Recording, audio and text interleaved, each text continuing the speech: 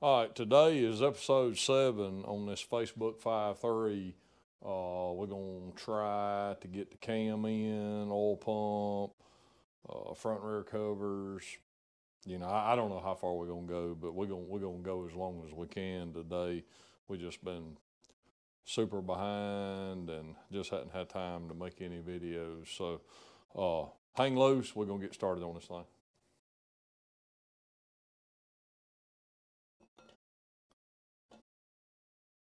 All right, so the first thing we're going to do is get this cam slid in.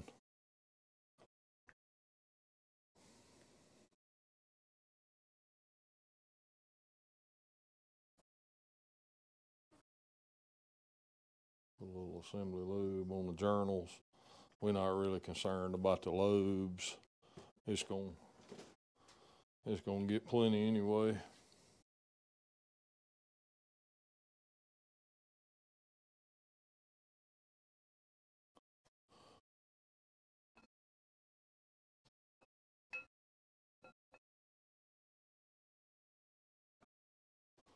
So the whole goal is to just try to go as straight and as gentle as possible so you ain't slamming the lobes into the bearings.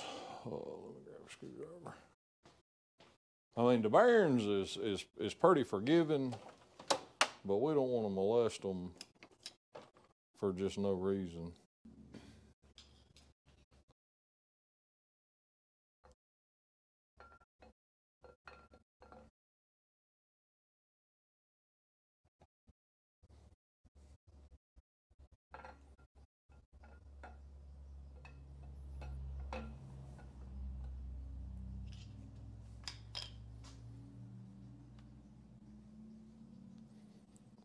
All right, and then we'll put the retainer plate on.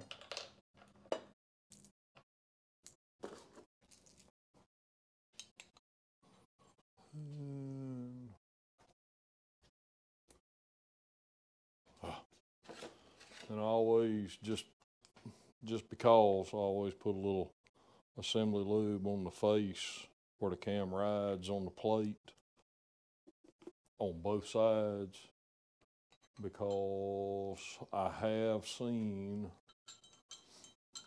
the gear eat the plate up.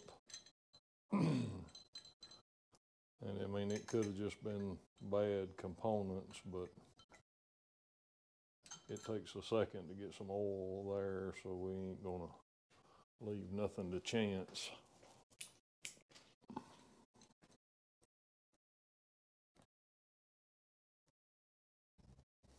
And obviously this is Gen 4 stuff. The Gen 3 has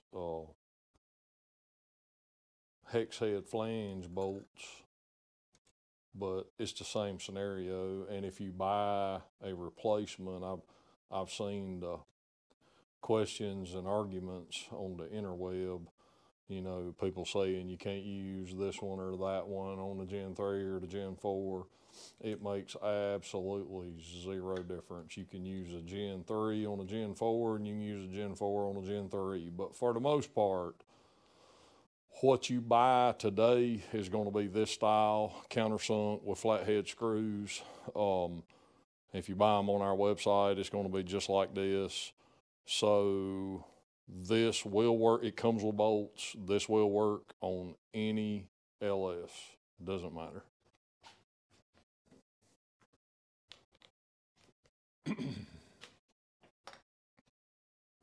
So these torque to 18 foot-pounds.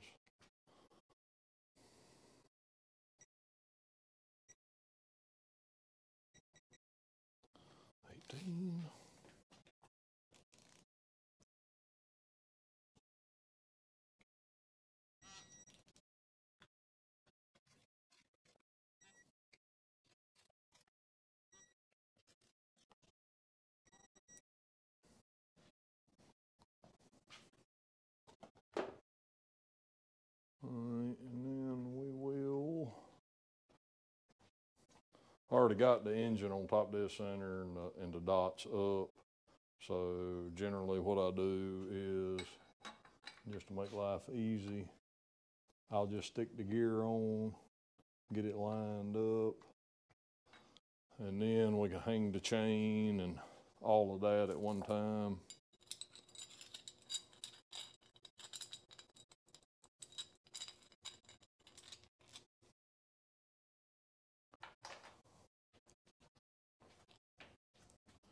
And we're not going to do it here. We've already done it. If you need to see a cam degreeing video, I'm sure we'll link one in the description, because we just did a cam degree video on this very engine.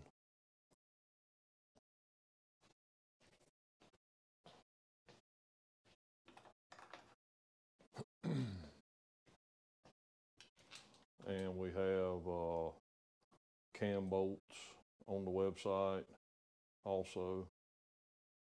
I mean, obviously we have all of this stuff on the website, but if you're doing a cam swap and you're going from a single bolt to a 3-bolt and you need a gear and bolts, we got it.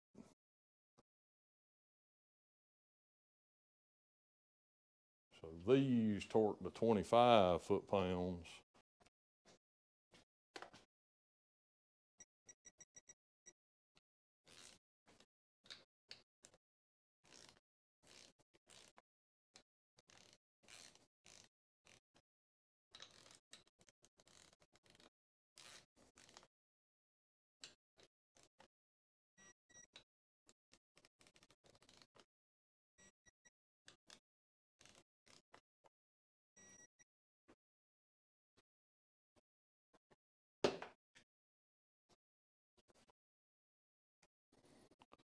All right, so we can put some lifters in it. So we got, so all the lifters have been soaked for several days. Normally I just do overnight, but these, just because we've been so far behind. Another thing, so the oil enters the lifter here, and I've seen arguments about it needs, you know, the lifter needs to be this way or it needs to be this way, depending. And the problem is the oil flows around circularly. So one way, you know, if you go with that school of thinking, one way the lifter needs to be pointing this way, and on the other side of the motor it needs to be pointing the other way. But the problem is it doesn't matter, because this band here has oil 360 degrees around this band at all times when it's running. So the oil is pressurized all the way around that lifter, and that cutout lets it get to the body. And this is the difference. If you've seen the Hemi video about how the lifter's oil, so the problem with the Hemi versus everything else is this hole is how the internals of the lifter get oil. On the Hemi, this doesn't exist, so it gets oil through the push rod. So this is, you know, like a big deal why it's a problem on the Hemis.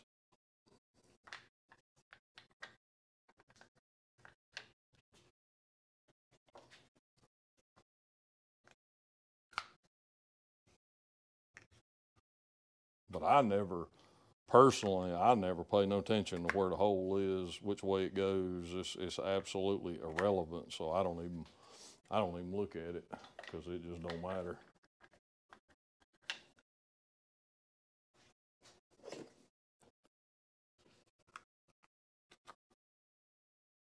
But I really think soaking the lifters matters, because you got bearings in the wheel and in the whole hydraulic unit. I mean, you know, all that stuff needs oil on startup to be lubricated and not have any issues.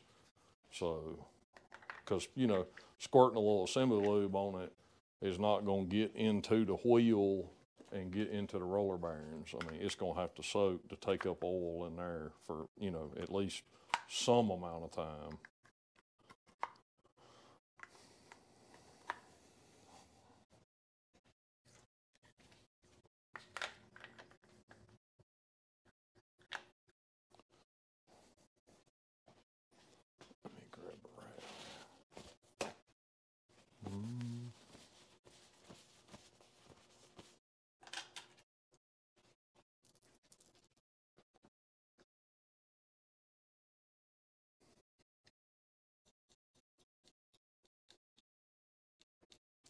And I mean, I think most people know, but some people, I mean, you know, if this is your first LS style engine, the lifter trays have a large hole and there's a step on the bolt.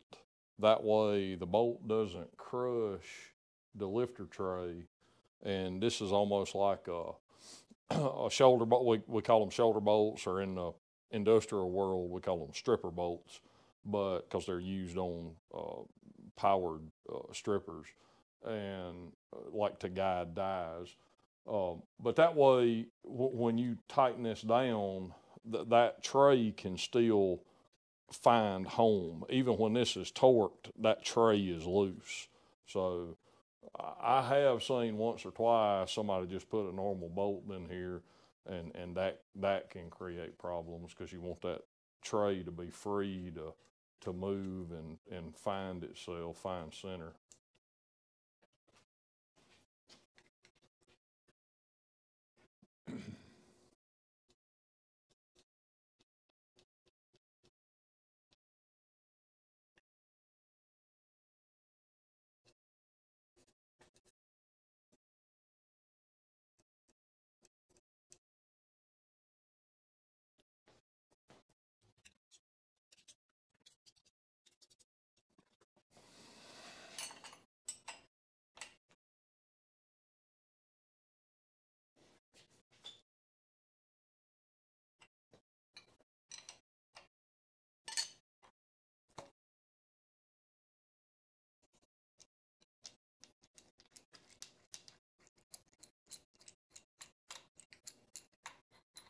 We also have reusable crank bolts on our website also.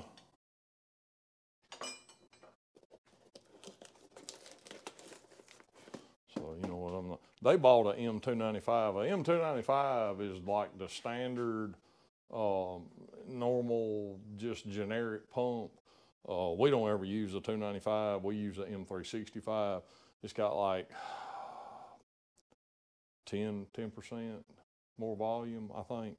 But the 365 would be the standard pump in a DOD, VVT engine. So we always use it. It works really good. The pressure is good.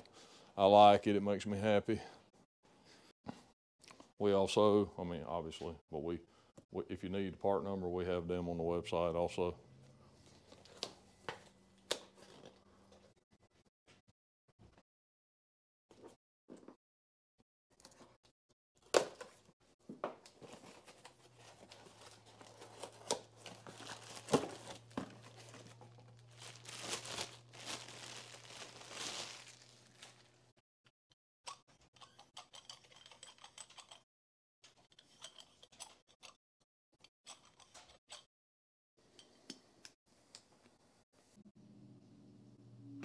So I always put a little assembly lube in the pump just to make sure the gears is lubricated.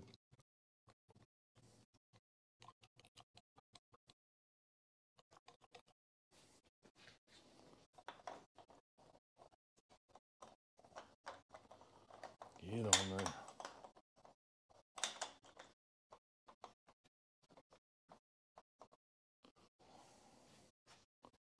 Bolts. Yep, and I about got ahead of myself. I almost forgot to put the damper in.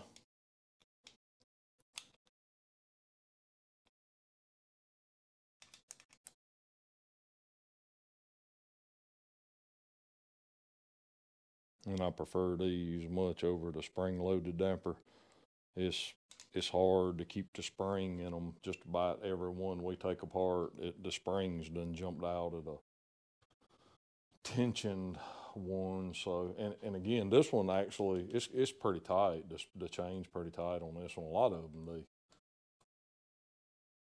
relatively loose, but I mean, they all like that. So it ain't like the end of the world.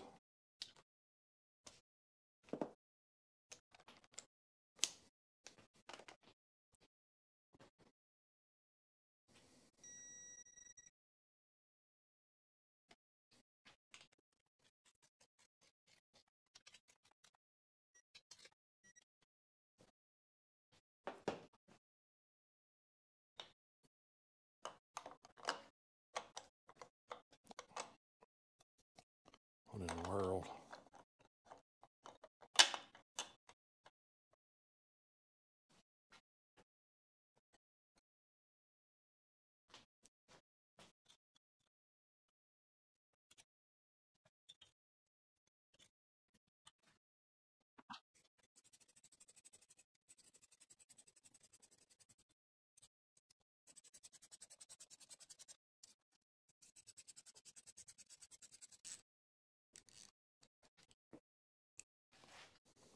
So you see some people, they'll take the whole front off and they putting shims in there trying to center this thing. That gear, because it's an eccentric, that gear just can move all over the place. And GM run this thing down an assembly line and they didn't do all of that jazz. So what I generally do is I just try to find center on the bolt holes so it's not in a bind and it's free. And then I'll snug them up on both sides and then come back and torque them.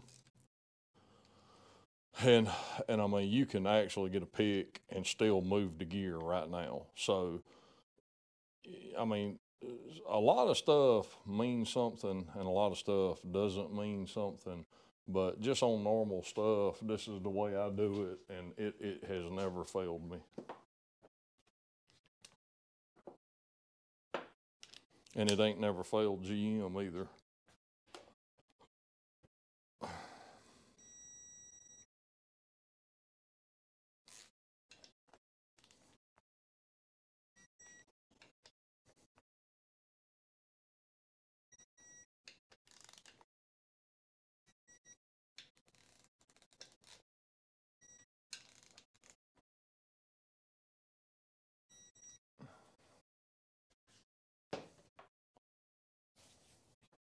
All right, so I think we'll go ahead and put the valley cover on while we're up here.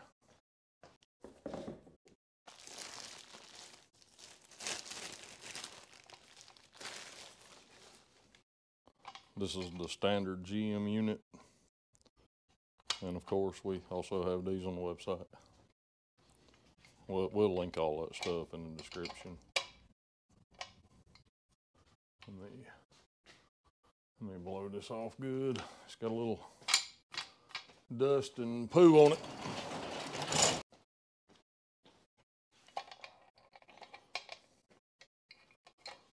Grab a 13.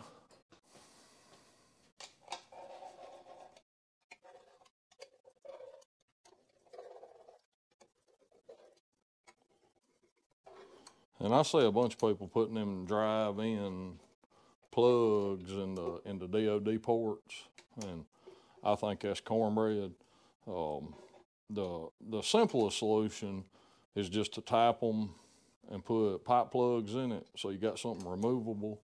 But with a cover like this, it's O-ringed. I mean, it's not leaking, it's not a problem. So the drive-in plugs, to me, just, you know, the problem it can create in the future is every time you take the motor apart, if you freshening up something or doing something to the engine, you got that port that's, you know, I don't know, it's that long. And, you know, you can get crap and debris up in there and it's hard to clean it. And the plugs are really hard to get out once you drive them in. And at least if you tap it and put a pipe plug in it, you know, you can just screw the pipe plug out. And if you just use a cover like this, you don't need to do anything except just put the cover on. So to me, this is the simplest solution, and you don't have to worry about all of that plugging and junk. Like we done it's been a while back now, but we done a LT late Gen 5 for a guy, and some other shop had put them. I mean, it ain't nothing but just Timken roller bearings. They just took a Timken bearing and got the rollers out, and that's what they're using as the plugs. And so they had put them plugs in, and the taper's too fat, so the plug wouldn't go flush. And then when they tried to put the cover on, the cover wouldn't bolt down because the plug was sticking up out of the block holding the cover up. So then, you know, they had to bring the cover down here, and we had to put it in the milling machine and actually spot mill everywhere one of those plugs were to make enough clearance for the plate to bolt down. And so it was just stupid that you would put plugs in and then you buy an aftermarket DOD plate that's already deleting the circuit anyway. So it just doesn't make any sense why you would do that. And then it created a bunch of work for the customer and a bunch of money for no reason.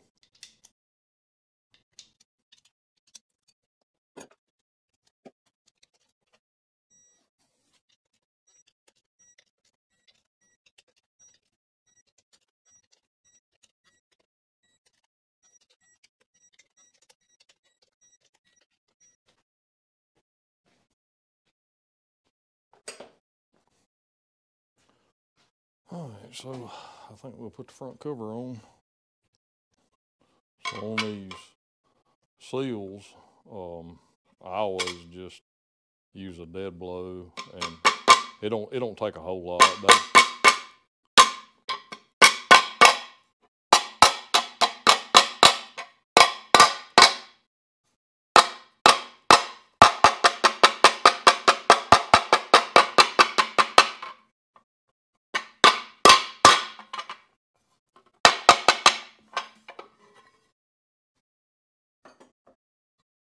It made a lot of noise, but it wouldn't. It was just more noise than it was anything. You got more than bolts, you bring more bolts. Let me get all of this on first so it all makes sense.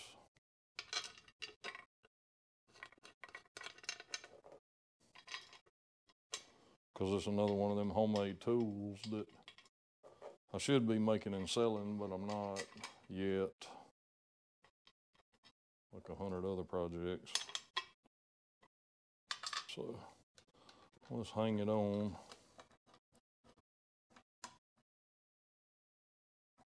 We'll start the bolts.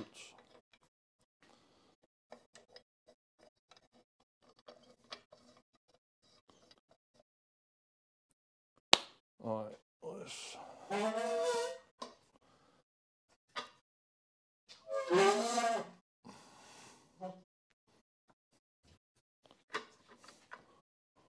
So what I did is I took a old balancer and I just cut the center out of it and I honed it so it's a slip fit on the crankshaft, and this allows us, so when you put this in like that, so now the cover is centered on the seal, but what it's not is the cover will still rotate. And I see some places sell a tool that bolts here and lays up onto here and catches these two bolts. But the problem is, and I don't know why it's that way, but when this seal is centered, this cover is low. This surface is below this surface. So what I always do is, get me some tools. So what I always do is just grab one bolt on each side and I run it up close. And then we'll just check the cover and make sure that it's square with the bottom of the block, because we can't make it flush. If we do, we pull it on the seal. And we don't want to pull the seal up. We want the seal to be centered on the balancer itself, and that keeps the seal from getting murdered and overheating. So, and it's the same way on the rear cover too. So I always just try to fill it and make it be even. You might have to rotate it one way or the other to get it even. And then once you get it even, then you can snug up a couple of bolts and you don't have any issues. And I mean, I'm not a big fan of silicone.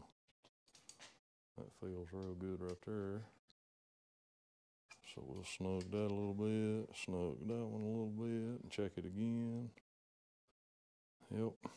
So I always, pretty much the only place I use silicone on an LS motor is I'll put just a little dab right here in these corners, and then I'll do the same thing on the rear, just in those corners.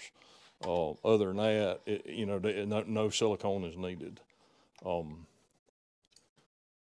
then once you get a few snugged up, then this will just come right back out. And again, I'm gonna make something like this to sell, so you can just, have a little aluminum tool that'll just snap in, and then you can do this without having to murder a balancer.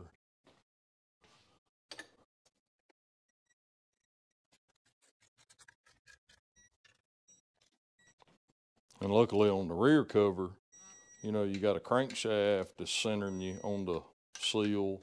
So it's the same scenario, you just don't need a tool. And I do it the same way. I just make sure it's level as it can be, and it works out the same way. It's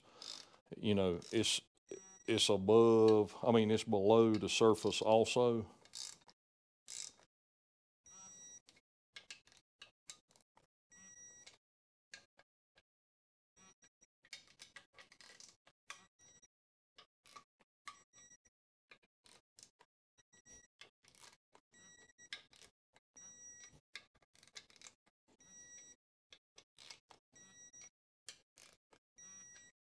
All right, and then on the rear cover, because we got a engine stand in the way, so what we do normally is we'll get the crane and just pick it up off of the stand, and then we'll assemble the rear cover and then get that torqued down, and then we just put it right back on the stand, and then we can finish up the rest of the episode. So we'll go ahead and get everything for the rear built, and all of that's ready to go.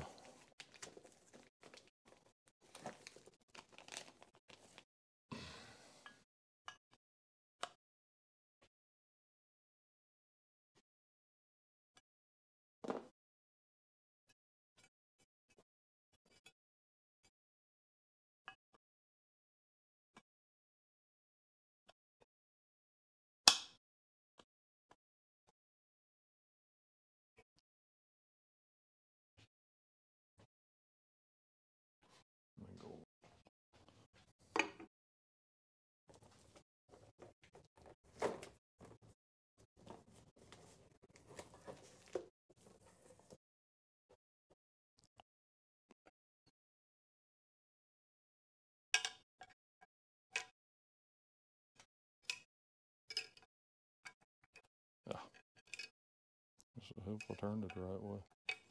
We need more bolts. Yep, we need 1, 2, 3. We need 12.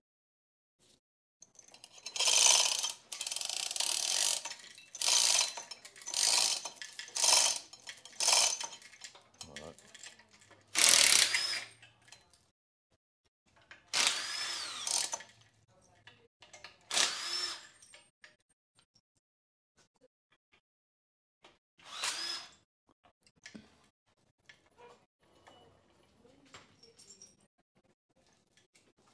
Hold it.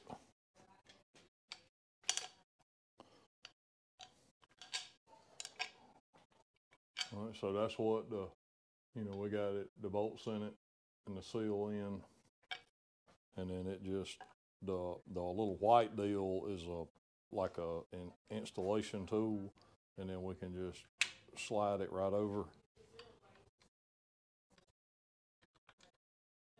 And then we just start a few bolts like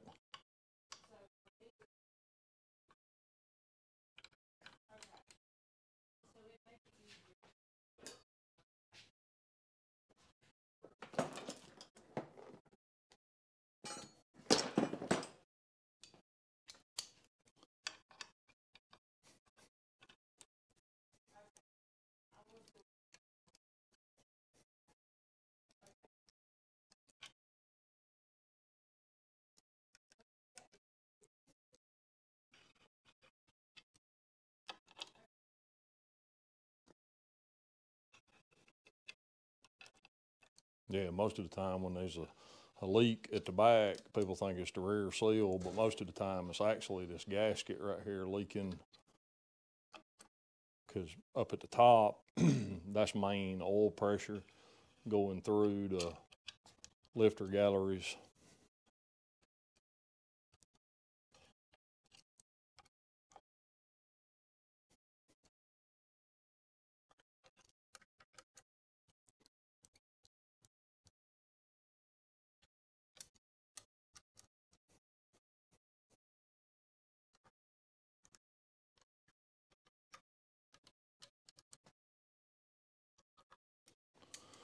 All right, so like I say, same scenario, it's low.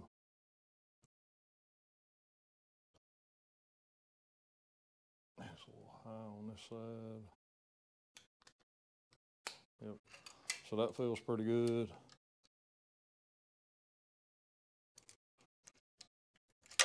Ah.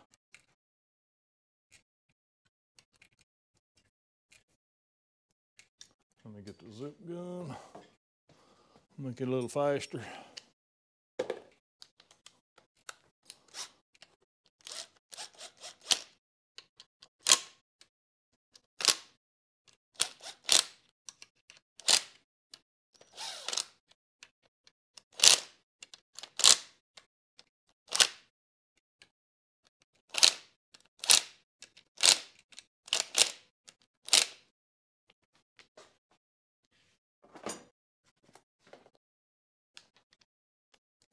Yeah, and then this just, you know, that, like I said, that's just a guide to locate it.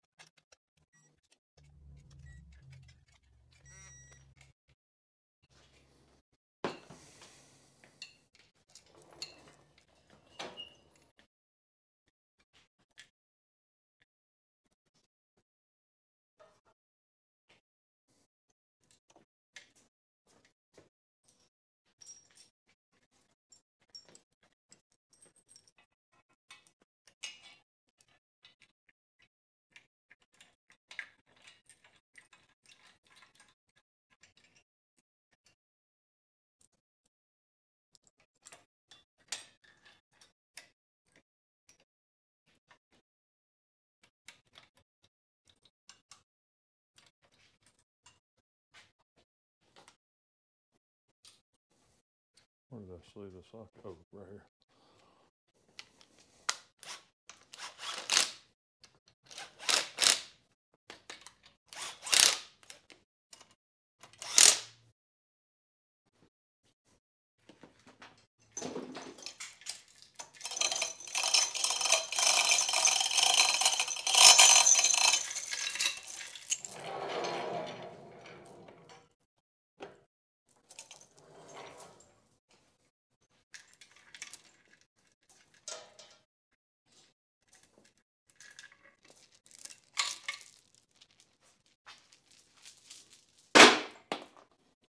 All right, we're getting there.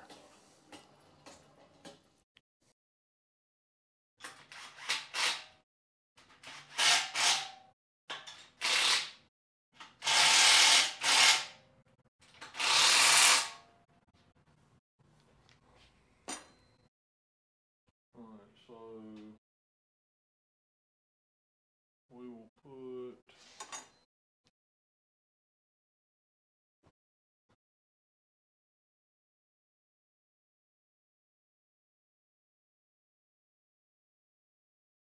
right in these corners.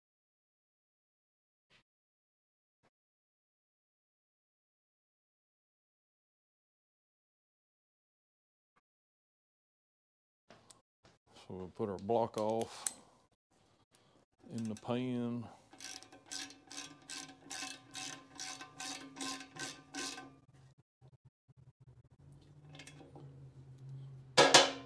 And there was some confusion about several people when we done a video about these block offs.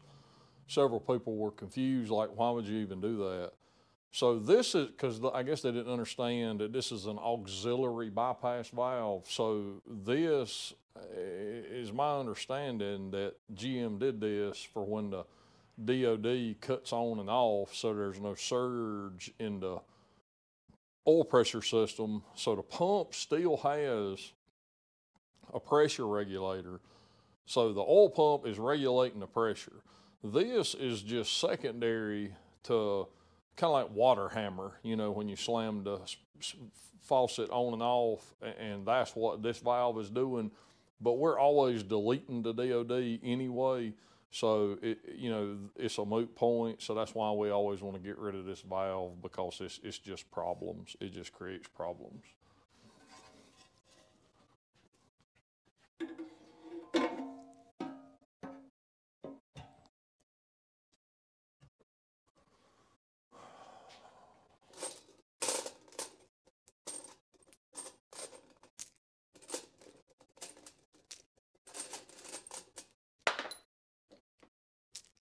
And this is a stock pickup and pan that come together, and I did check it.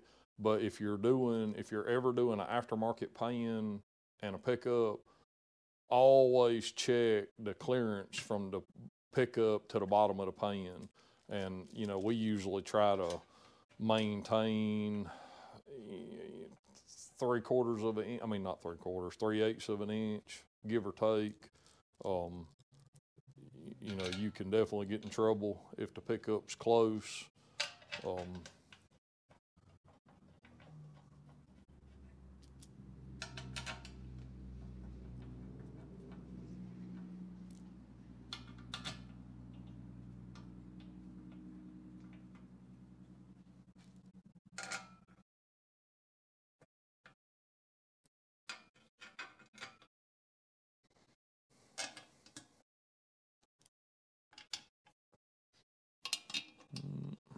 We're missing some.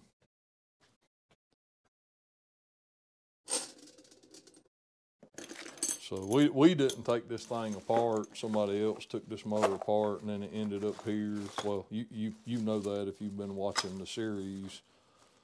And so in the back of these pans, there's two long 6mm bolts that go down. Or this one? No, this one don't have the two long ones, does it?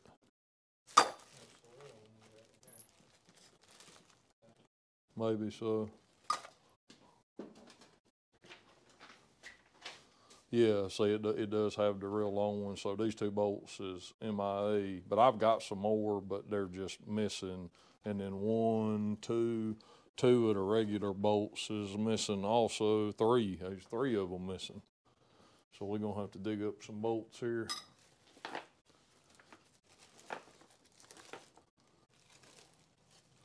They got a bunch of stuff in baggies, but it just ain't all together in the right place. Not in the right place. You holler if you need me. It's fine. I'm done. I went digging in my honey hole and I found some of the long screws. I don't know what in the world they done with them, but wherever they at, they gone.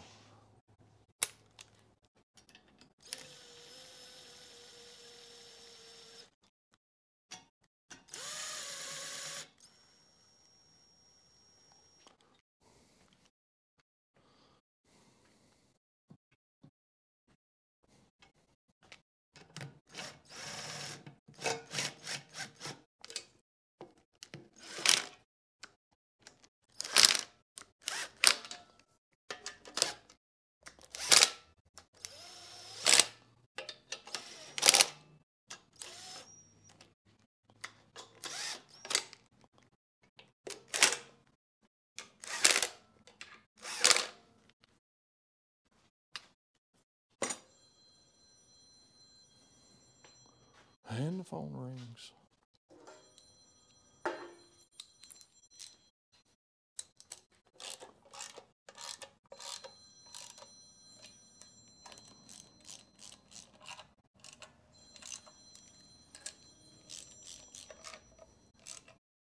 And the way, which I guess is a nice thing, the way these lake gaskets are built, you've got a,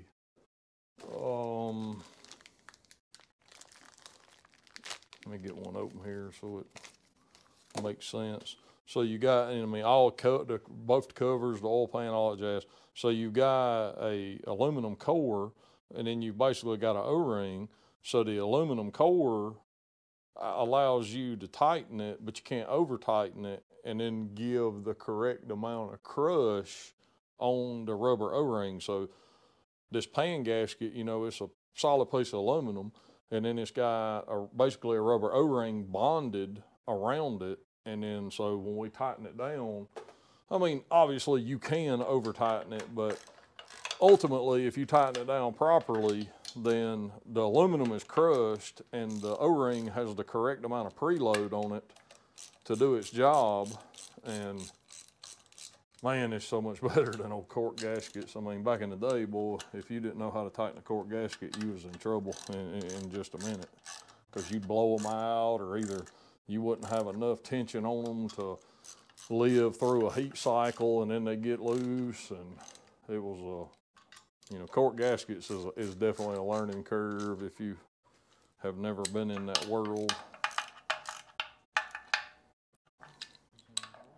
No, it ain't got no threads in the block. Some of them's like that. They missing threads in certain locations.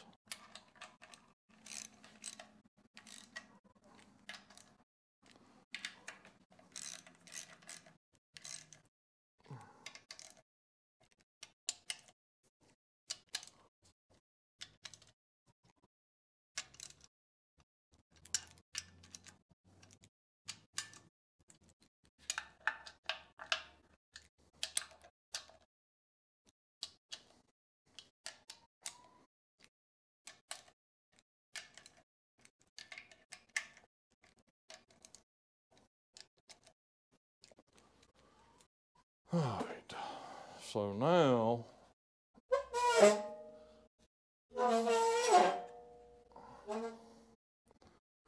we're gonna get ready for the cylinder heads, and we got to work on the heads. The valve job looks like crap on them, so we're gonna bust the heads apart. We're gonna put a set of springs on anyway. It still got stock springs, and sometimes they do break, so as cheap as a fresh set of like LS6 springs are, we're gonna go ahead and put a set on. And the deck surface looks good. They've been cut, and all of that's fine, but the valve job itself, it don't look too good. So we'll get everything set up, and then we'll get into that. All right, so we're gonna stop the video right there. It was getting a little long, so we had to break it up into 2 more parts. I thought we was gonna be able to just wrap it into one last episode, but it was getting a little excessive. So there'll be 1 more part to this series. One thing, don't forget, at 25,000 subscribers, we're going to do the cam and lifter giveaway package. And again, we really appreciate all the subscribers, comments, all of that. It just keeps growing, and we really appreciate it. I hope that you know, this series is you know, help somebody, and it's been educational. And you know, if we're going to try to keep these going. We've got tons more builds here, staged, ready to start. So we got a lot of neat stuff coming. But thank you. Like, share, subscribe, and we'll see you on the next one.